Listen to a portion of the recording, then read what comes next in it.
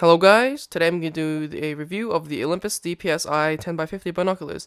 I got this specific model of binoculars because it was affordable and the right specifications for stargazing. In the box you get a nylon carrying case, manuals, straps, and the binoculars. If you want to know more of what's inside the box, you can check my unboxing video, link in the description. The nylon carrying case is alright for binoculars, but they feel cheaply made and is only for carrying, not protecting the binoculars. The Olympus DPS I 10x50 binoculars are a poro prism type binocular, and thus have a bigger design.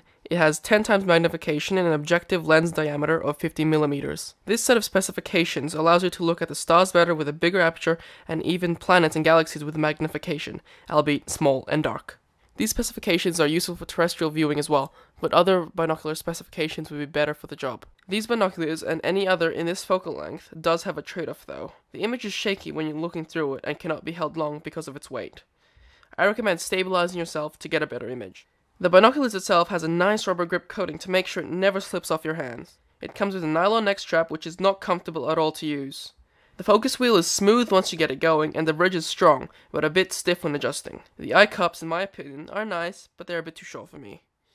Now onto the optics itself. Since I've never used other binoculars before, I have no justifiable opinion on the quality. The quality is, in my experience, bright and has great image quality. If you use glasses or have special eyes, you can adjust the diopter setting and pull back the rubber eye cups. It has a mono-layer UV coating so it can protect you from UV rays, but still, don't look at the sun. It focuses at a normal 6 meters and has a field of view of 6.5 degrees. This is truly an excellent alternative to the Nikon Action series.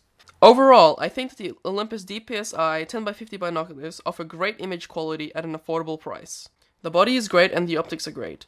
The only thing dragging down is the uncomfortable straps and bag, and the apparent shakiness of the 10x50 binocular type. I recommend this to anyone who wants affordable binoculars that have great image quality. Thank you guys for watching, please subscribe, goodbye.